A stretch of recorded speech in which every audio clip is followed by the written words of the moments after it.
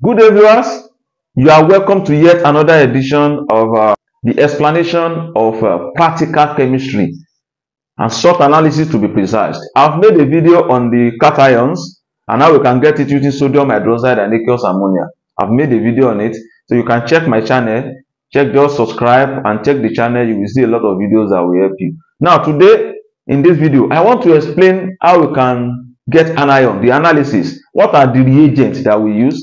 And how can we get it? So it's very, very good that you have a good knowledge of it. Maybe you are having GCE exam or WAEC exam or anything, or you're in school, even secondary or university. It's very, very useful. So let me give you an explanation of it very shortly. There are some anions. There are some anions that are expected of you to know how to analyze. Major anions. What are they? Now, these are the list. The first one we have is Cl-, that's the chloride. Okay. We have the CO3 2-, SO3 2-, SO4 2-, NO3-, all right, and probably sometimes S2-. Now, as far as these anions are concerned, you must know how to do a preliminary test of each of them and confirmatory test. And we have some common reagents that we always use.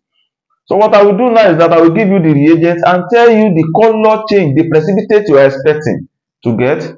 Because in GCE, you must know everything offhand. You don't have to do any account of any experimental procedure.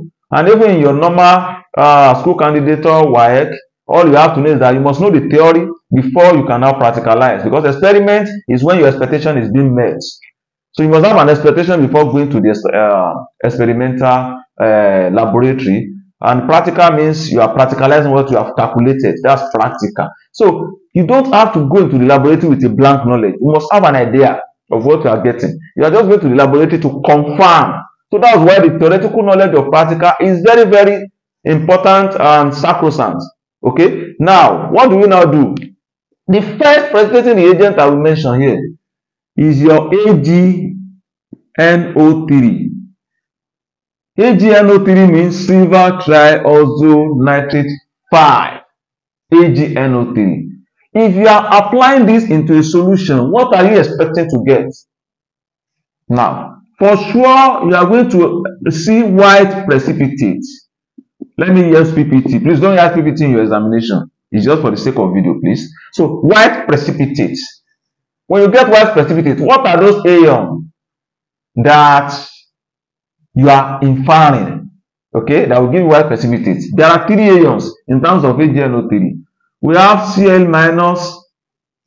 CO3 2-, and SO3 2-. These are the 3 ions that will be present in a solution that will give you white precipitate when you introduce silver triazonitrate 5 into that particular solution. Now, when you have 3, how do you now know which is now present? Because any of the 3 will give us white precipitate. There are ways in which we can still go further to get this. How can we do that? Now, this is the first thing, please. There is something that we'll be using. This and this is the whole things. The one that have the subscript of 3 and 3, both of them, they are soluble in mineral acid, be it HCl or HNO3. But whenever we use this, because this finishes with NO3, we must use HNO3. So that the NO3 and NO3 will be in what? In correlation. That's how we perform the experiment. We must use what? HNO3. Now, how do we go about that? Very simple. What you have to do is that once you get your white precipitate, the next thing you will now introduce into that solution is your HNO3. Once you put your HNO3 solution and the precipitate dissolves, okay, it means you needed further test to confirm if it is this or this, because both of them will dissolve. But mind you, if the precipitate refuses to dissolve, if the precipitate is insoluble after the introduction of what? Mineral acid, be it dilute HNO3 or dilute HCl, but HNO3 in this case, please. But if the precipitate did not dissolve insoluble, it means chloride ion is present. It means what? Chloride ion is present. So once you now get chloride ion when the precipitate is insoluble, to further confirm chloride ion, we have one thing we always introduce. We call it aqueous ammonia, NH3. Are you getting it now? When we put NH3, it will now dissolve that precipitate that has not dissolved before. That's for that test, that's the confirmation. It will now dissolve it. Once you dissolve it, we have confirmed that chloride ion is present. We now say confirmed. Chloride ion what? Confirmed. Okay? That's about chloride ion. Please, if you didn't understand, you can rewind this video or you pause and try to what? Assimilate, or you can take your pen, try to jot things down, please, so that you can understand it perfectly. That's just the bedrock of everything. Now, the next thing is this. We have confirmed chloride if it was chloride ion. That's by the way. Now, let's say it is not chloride. If the solution now dissolves after addition of what? HNO3, it means it is either this or this. Now, how do we now get if it is this or this? There are several ways, like 2 ways or 3 ways. Let me now give you the 2 ways. Now, immediately the precipitate starts dissolving. When it starts dissolving, it will be bringing out gases. We call it effervescence, evolvement of gas. Gas will be evolving. Whenever you see gas, there are things you must do. There are major things you must do. First one, you use your hand to do like this. You must perceive the odor from the test tube. The odor is the first thing. And since it's coming out, we see maybe it's color or colorless. Now, both of them are always colorless. Have that in mind. They are both colorless, please. Now, because what will come out of this will be CO2. What will come out of this will be SO2. What are the properties of the gas? The properties of this gas is that it is colorless and odorless. It is colorless and what? Odorless. Now, colorless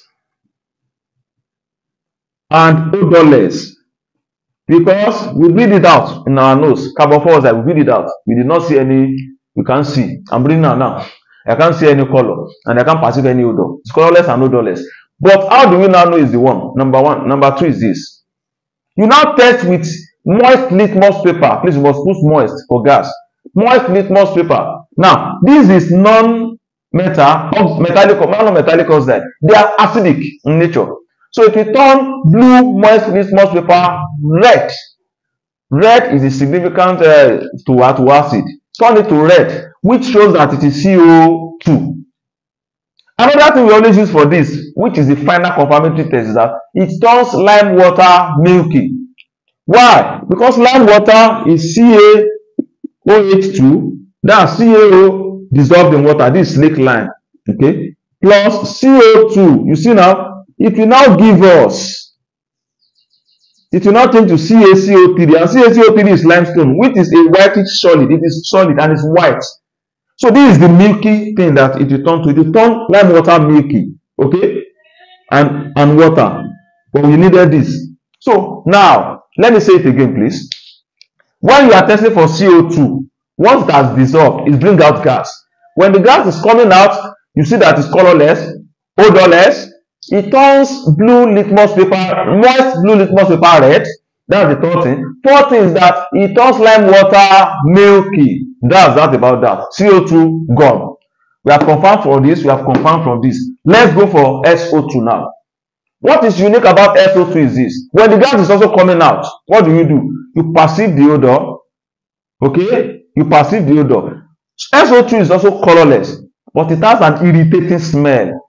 I have a friend that always remember that SO2 means iso, as if you are farting. Okay? It has an irritating smell. That's number two. And it also turns moist blue litmus paper red, because it's acidic in nature. So now, from our ions, you can see that we have tested for chloride ion now. We have tested for CO32 minus, SO32 minus. It remains SO42 minus, NO3 minus, specifically. Now, how do we test for SO42 minus? We introduce another reagent, which is called barium chloride. When you introduce barium chloride, you are bound to always also have white precipitate. Sorry for writing BPT. White precipitate. Now, What are the things that you must infer? You must infer CO3 2 minus, okay, SO3 2 minus, you see now, and another thing, SO4 2 minus, just like the normal one, please, former one. Once you see why precipitate, these are the 3 agents that will come out. What is the next thing? I told you that this thing and this thing can dissolve in mineral acid. So let's use that method now. But in this case, we are using HCl. Because it is chloride, it must be chloride. The other one was nitrate, it must be nitrate. Though we are using hydrochloric acid now, dilute hydrochloric acid. It will now dissolve this and this. After the solution, we can use the method I just taught you now in terms of the gas to now confirm each of them. That you know already now. But when the precipitate did not dissolve after the addition of dilute hydrochloric acid, the precipitate did not dissolve. The precipitate remains insoluble. What now happens? It means you are inferring this. Because we know this and this will dissolve. That's just the best way to test for SO4 2 minus. As far as I'm concerned, that's the best way. So that's having said. Now, let's now go. We have done this now. Let's go to NO3 minus. Now, NO3 minus is unique for its color, which is reddish brown, because NO2 will come out of NO3 minus, and NO2 gas is brownish. We can call it reddish brown or brown. Okay. Now, there are 2 ways in which we can test for NO3 minus. We can test for it directly using a brown ring test. What do you mean by brown ring? There are some reagents that we can use in terms of brown ring. So how does that one go? This is how it goes. Now, to the solution, when we have a solution, we add, instead of this, you have to add freshly prepared. Freshly prepared. It must be freshly prepared. Freshly prepared FeSO4. This is iron 2 tetraoxosulfate 6. If you do not prepare it freshly, you leave it down, it will later turn to iron 3, and we don't need iron 3. Now, plus conc H2SO4. When you mix the two together, you first of all add this, you also add conc H2SO4. You'll be adding it from the tip of the what? Of the test tube. You'll be sliding it down like this. So, this is the solution. You now see a ring which is brown ring at the junction of the solution with that of the what? Test tube. So the ring, there will be a ring which is the brown. So there will be brown ring in the observation. Brown ring, okay, observed at the junction of the test tube and the what? Solution. So what are you inferring? You just say what? NO3 minus present. Very simple. That's one way, please. The second way is this. You can check and observe and infer. So you can test using the gas. How do you do that? You know, before you can get gas, you have to heat the solution or you add acid to a solid. Okay? So anything can happen to the solution. You can heat the solution directly. You heat it directly. Okay? Or you add acid and you still heat. After that, you now get a brown film. A brown film will be coming. You get a brown film. After getting a brown film, you are bound sure. You're now going to say what? NO2 gas from NO3 minus. That's how to go about that. Now, there's a particular reagent which combines AgNO3 and barium chloride, silver nitrate and barium chloride together. It functions as a singular reagent. You can see that also in the examination. So let me show you that so that you can know how to go about it. What are they? PbNO3 2 or PbCH3COOH. Now, we have put 2 here also. What do we call it? We call this one lead triazonitrate 5 or lead ethanoate. These are from ethanol, lead ethanoate. When both of them give white precipitate, both of them will give us what? White precipitate, white PPT. Now, this one now combines this, and this. When you have white precipitate in any of these reagents, you are inferring chloride, CO3 2 minus, SO3 2 minus, also SO4 2 minus. You are inferring them as the case may be. So now it means this one is very powerful. So after inferring any one of these, you can now use what I've taught you to now confirm for any of them now, which is very, very easy and simple. What is another thing, please? The next thing I would like to tell you is the use of oxidation or oxidizing agents. Why? Because you can also know which is which out of these two using, because this is the reducing agent. SO3 2 minus and S2 minus are reducing agents. It means if you introduce KMnO4, which is potassium tetraozomanganate 7, if you introduce it to them, this one used to be a purple color reagent. The purple color will change to colorless. Sometimes we say decolorize. Once you introduce that into any of these solutions, it will decolorize it. Now, that's one thing. Another thing is using K2, Cr2. Both of them are acidified, please. Acidified. This is also what? Acidified. Sorry for this bad handwriting, please. I want to get everything as fast as possible. Acidified. So we have K2, Cr2, O7. Okay? This is called potassium heptaozodichromate 6. Okay? This one initially it will have orange color. So the orange color, when you add it to this, it will change from orange to change to green. And when it changes to green, you are bound to know that this is a reducing agent, and it can either be this or this. So you can now use a confirmatory test to test for this. So once this one now give a confirmatory, it means it's this. Once this one turn negative in the confirmatory of SO2 from here or anyhow, you know it is this. So that's how to go about it. I think I've done a lot in terms of these anions. You can also read more and try to check for that, but these are the basic things you need to know. Thank you. God bless you. If you have not subscribed to this channel, please subscribe. Press the bell icon, like this video, and check our channel. I still have a lot of videos that will help you. And if you need anything, please write it in the comment section below. If you need any video or you have any problem you still want me to solve, put it in the comment section below, and I'll gladly make a video on it. Thank you. God bless you for watching. See you next time.